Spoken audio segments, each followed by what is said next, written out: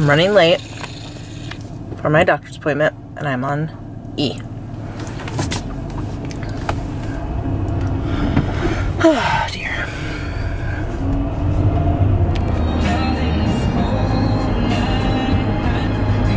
As overplayed as the song is, I love it.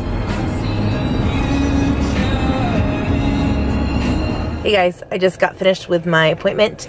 As you saw, my car was on empty. It's still on empty. So thank goodness I made it to my appointment, but I have to leave from here and go straight to the gas station because I'm now like below empty. So hopefully I make it there. There's one like 1 mile away. Anyways, so today I just had an ultrasound and blood draw just to get me started on basically our ERA for this month.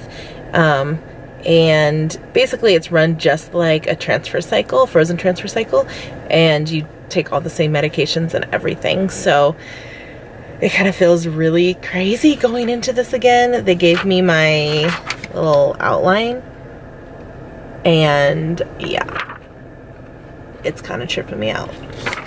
I got a little anxiety as they were talking about the medication and the shots and everything. I can't believe I'm starting this all again. Tomorrow I start some of the pills, and then a short while after that I start the progesterone shots and all that. So whew, hopefully my body handles it well. That's always the scariest part, honestly. It's just not knowing like how your body's going to handle all these hormones, and if you're going to feel sick, if you're going to feel bloated, emotional, angry, all those things. And I can't remember from all the cycle before like what medication made me feel what way. It's all just kind of a blur.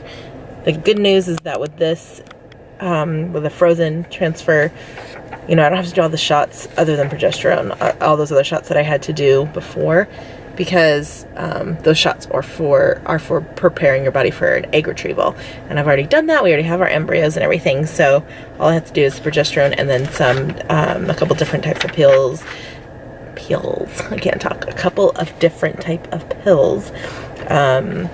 One's called estrus. That's the main one I'll be on the whole time. And then when it gets closer, they'll have me on doxycycline.